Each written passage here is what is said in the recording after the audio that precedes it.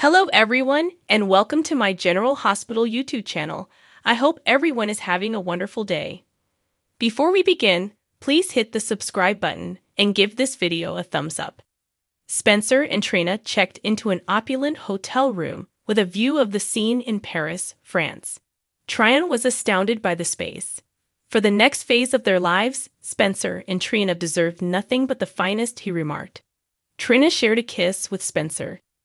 Spencer spoke to Trina in French after the hotel staff left the room with a request, and he joked that he would be pleased to teach her the language. Yes? What exactly are you going to teach me? Gazing intently into Spencer's eyes, Trina spoke a murmur. As soon as Spencer grabbed the remote control, love songs started to play. Spencer and Trina wrapped their arms around each other's waists and exchanged hushed French words. After giving Trina a few kisses on the lips and neck, Spencer and her soon started undressing. Trina and Spencer approached the bed and made love. Spencer then suggested a champagne toast, and the hotel clerk reappeared out of the blue. Spencer apologized for interrupting, and the clerk gave him the electrical converter he had asked for before leaving. As Trina made light of the fact that she nearly got caught in the act, Spencer promised to put a "Do Not Disturb" sign on the door the next time. Oh, there's gonna be a next time, huh? Trina made fun of it. Yes, that's right. Yes, and there will be another one, and another, and still another, Spencer remarked, giving Trina a tender kiss. Spencer saw Trina's turtle dove nearby. When Spencer showed Trina his turtle dove, she was pleased, and he confessed that he always carried it with him. When Spencer promised to put the turtle dove on his bedside table after he secured an apartment in Paris, Trina was moved. Trina and Spencer shared another kiss. Spencer's cell phone rang. Laura told Spencer over the phone that Esmond had been tracked by the authorities to Canada. Laura noted that the idea of a full ocean between Esmond, Spencer, and Trina gave her peace. Trina instructed Spencer to board a trip back to New York to be with his family when the call concluded. Taking Trina by the hands, Spencer tried to convince her that he should be in Paris with her. Now, Trina Robinson, are you ready for the best weekend of your life? As he uncorked the champagne bottle, Spencer chuckled. So ready, grinned Trina. As they got ready to spend their first night together in the city of love, Spencer and Trina shared a kiss. Laura begged Anna to come back to the PCPD at the hospital. When Anna stated that she couldn't accept Laura's offer, she did so firmly. Portia came over with Kevin's latest news. Portia informed Laura, Anna, and Jordan that the doctors were hopeful Kevin would recover.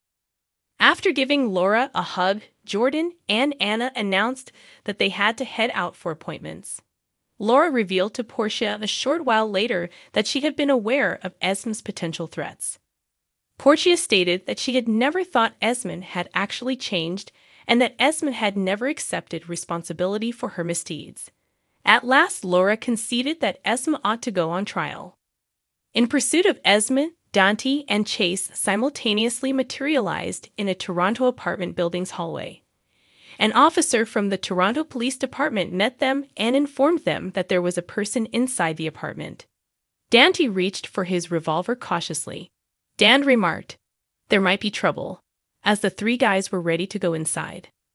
Sam informed Elizabeth at the courthouse that she had discovered Muldoon visiting a medical pavilion on camera before he had even met Finn. Sam went to investigate an other lead that might be of use to Finn. As Finn approached the courtroom, he was calmed by Elizabeth, Gregory, and Martin. The trial was called to order by a judge. Diane questioned Finn while he was testifying, and he defended his choices regarding Muldoon's care. Finn became enraged quickly and declared that it was absurd for a physician practicing in a different specialty to identify every issue with a patient. Martin questioned Finn's authority to make a patient undergo a test they didn't want to have done during the cross-examination. Finn claimed not to have, and he was released. The judge declared a recess after Diane concluded the prosecution's case. Sam came back with documentation proving the Muldoon's properties were subject to many liens from debt collectors. Sam stated that when Aurora's stock fell 18 months prior, The Muldoon family had made significant investments in the company. Finn claimed to have been the target of a setup effort. Brick saw Sonny and Ava at his penthouse and informed them that he had linked an unmarked gun recovered in Ava's apartment to a stolen batch of firearms from the WSB. It was evidence, Sonny thought, that the gun was linked to the rifle that was used in the shooting at Metro Court the summer before.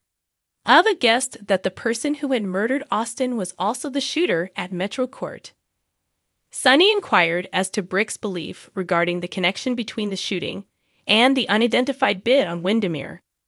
Ava consented to share with Brick the details she knew about the shell company that made an offer for Windermere. Brick was instructed by Sonny to increase his family's monitoring when Ava left the room. Should Nina be added to the list? Brick inquired. Brick gave in to Sonny's smug assertion that Nina was legally his wife and allowed her to join the security detail. Ava came back with what she knew about Windermere. After Brick departed, Ava inquired about the severity of the threat to her and Sonny's family, pointing out that living in the penthouse together would not be beneficial for either of them. On that note, what do you say we get the hell out of here? Ava put forth the idea. Valentin discovered Nina by alone at a table at Charlie's pub and inquired about her well-being.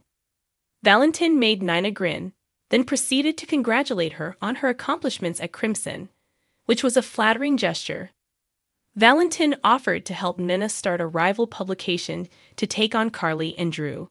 Valentin continued by saying that he would give Nina the money to steal every employee from Crimson.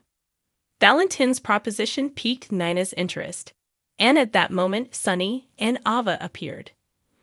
When Nina tried to inquire about Spencer and Ace, Sonny was cold toward her. It was none of Nina's concern, Sonny said. Valentin greeted Nina at her table and asked if she wanted to go somewhere else. Nina declared that she would not submit to being run off. Valentin declared that he still stood by his financial pledge to Nina. If Nina hoped to keep any prospect of a relationship with Willow alive, she would have to learn to restrain her urges. Valentin concurred, but he gave Nina some parting remarks. For a very long time, you and I have been tying ourselves up in knots and acting different from who we really are. With me, you don't have to do that. No matter what, I'm on your side, declared Valentin. Simultaneously, Sonny noticed Nina covering Valentin's hand at the adjacent bar. Sonny turned to face Ava and proposed that, in order to avoid whatever was after them, they go to Sonny's own island in Puerto Rico. Sonny merely wanted to get out of town so he could be away from Nina, Ava mocked. Brick went to the hospital to meet Jordan after leaving Sonny's penthouse. Brick claimed to have located a cell phone tower close to Pentonville after tracking down a private number that had made an attempt to contact Jordan's phone a few nights prior. After Brick had left, Anna came to join Jordan. Jordan pondered over the possibility of a new prisoner at Pentonville, learning about a shipment of unregistered firearms intended for the WSB. Jordan and Anna concluded that John Brennan had to be the person. Thanks for watching. If you like this video, so please don't forget to subscribe my channel and don't miss any update.